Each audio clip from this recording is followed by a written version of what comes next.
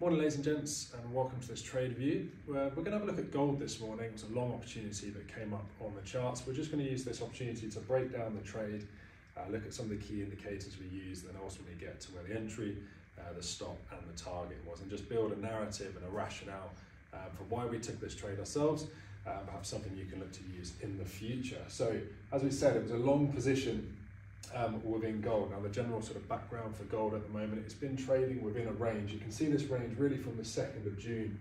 We're just looking here on a 30-minute chart, just the session chart here.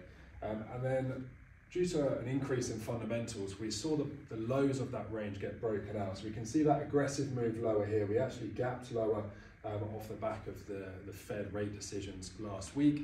And immediately reversed that positioning and traded back aggressively back up within that range, following on from the ECB on the following day.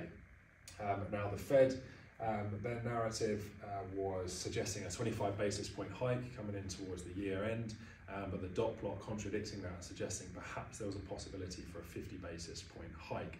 That more hawkish commentary strengthened the dollar, which drove gold lower through the bottom of the range. Now, then comes the ongoing battle between the ECB and the Fed.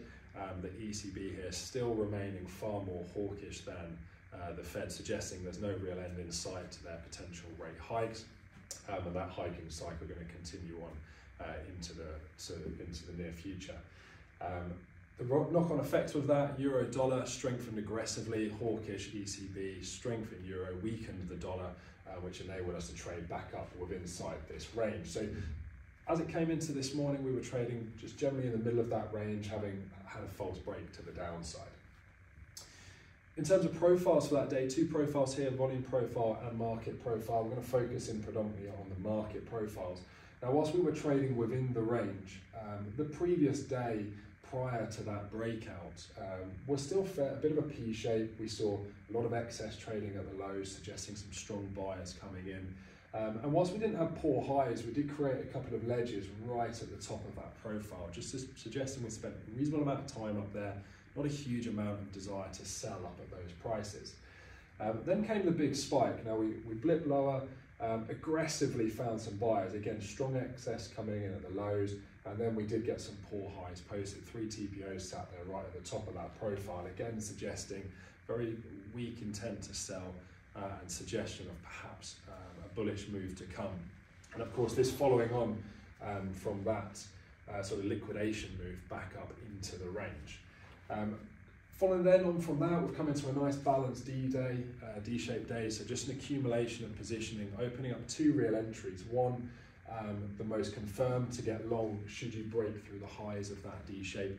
Alternative, if you're looking to try and get ahead of that and preempt that move, and perhaps looking to get long from the lows of that previous day at the bottom of that D shape, which is a trade which we're going to look at taking today. So far, narrative suggesting opportunities for longs.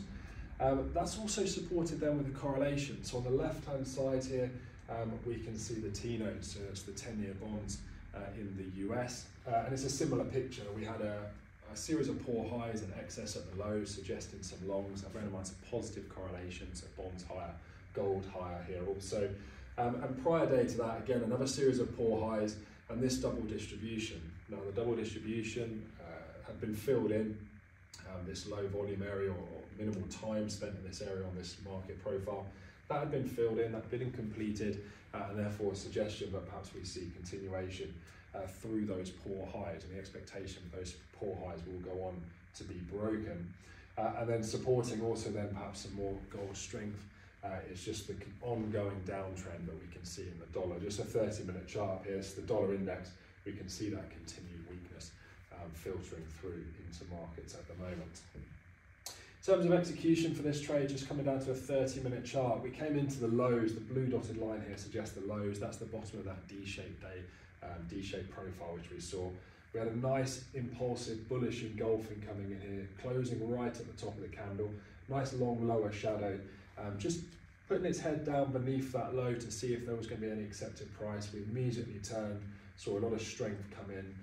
And on the close of that candle, it then opened up a much shorter term execution, and that was this. So what we've got here is a 1 minute chart and we were just looking at a breakthrough, potential, a bit of short-term resistance, just the highs of the morning really, looking to take those highs out after the close of that bullish engulfing.